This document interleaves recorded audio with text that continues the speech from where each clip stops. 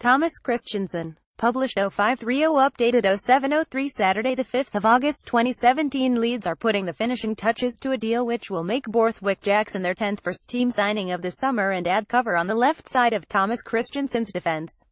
United have been short of options in that area since losing Charlie Taylor to Burnley, but Borthwick-Jackson's arrival will provide competition for Gaetano Berardi. The transfer is also set to clear the way for young Leeds left-back Tyler Denton to join League Two club Port Vale on a season's loan next week.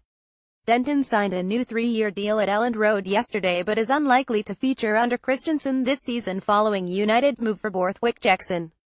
Leeds have been monitoring the 20-year-old for the past month and stepped in to sign him after Manchester United agreed to sanction his departure to the Championship for the second time in 2 years.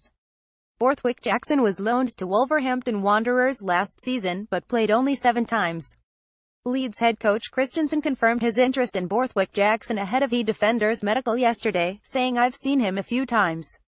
He's a very good player and homegrown, which is very important. Merge accounts, custom true.